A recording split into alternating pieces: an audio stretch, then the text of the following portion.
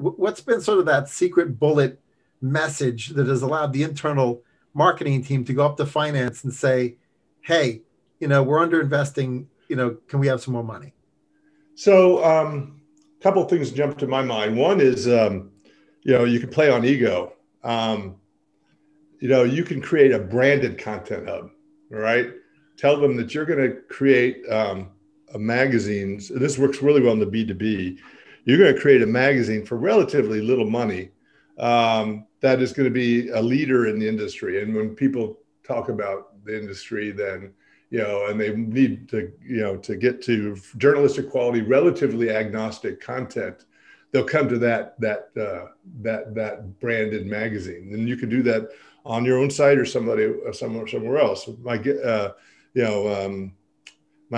guest next week on my own podcast is Keith Reynolds. He actually did one called Chief Packaging Officer for Kodak. All right, and when he worked with us. That was, they loved that concept and it worked really well. We more recently did one for an AP automation company, right? You wouldn't believe they would want to get into the publishing game, but they created something called Untapped, which with the AP in capital letters, and that became an industry leader, in terms of content. It really drove, a lot of sales for them, a lot of traffic. Now it's hot. It's, because of the nature of journalistic quality content, it's got to be top of the funnel for the most part, maybe a little bit in the middle of the funnel, but then you can introduce relationships and ways to get those conversions to happen, but you build big brand awareness. The other thing is awareness. All right. Suppose you're launching a new patent and you're wanting to have a company that's in the big construction, doing some really big but obscure technology for foundations, right?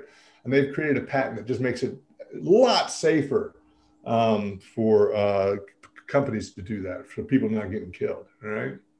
So doing content, a hub around that whole concept of safety, then using all these patents to get publishers to pay attention to you, right? And to write about it and then point to the source. All of a sudden you create two things. One, awareness of your patent, but you're also now built a reputation for safety, which is really good for attracting really great talent. Now you look safe and you're innovative.